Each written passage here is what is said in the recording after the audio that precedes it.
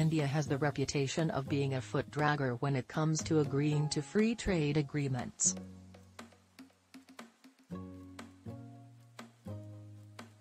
The reputation is somewhat deserving considering that India pulled out of the giant Regional Comprehensive Partnership Agreement, RCEP, the giant regional trading deal involving China, Japan, Australia, and ASEAN, and another bilateral deal involving India and the EU has floundered in negotiations.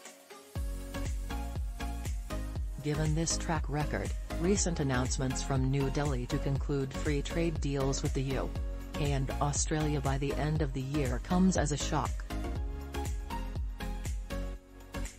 The unseemly haste to seal the deals signal that something fundamental may be changing in India in terms of attitudes and approach toward free trade.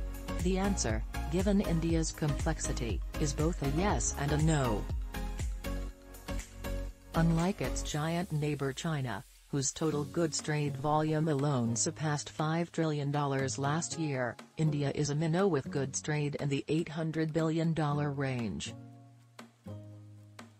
This number is expanding at a double-digit clip but is hampered by the fact that there is no natural constituency for free trade in the country.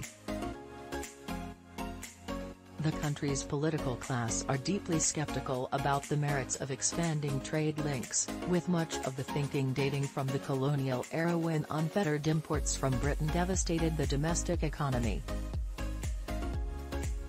More recently, India's large business houses are also keen to safeguard their interests by advocating for a slower pace of trade and investment liberalization. The travails of foreign firms attempting to access India's growing retail sector is indicative of this trend. However, the pandemic appears to have softened Indian government's attitudes on the merits of free trade.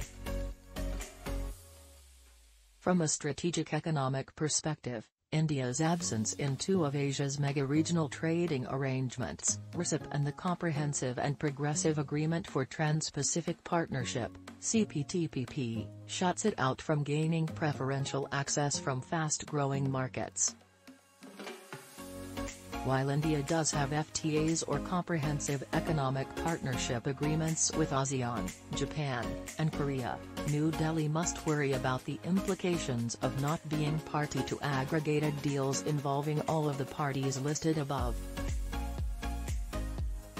This is where the relatively safe FTAs currently being negotiated with the UK and Australia should be viewed in context.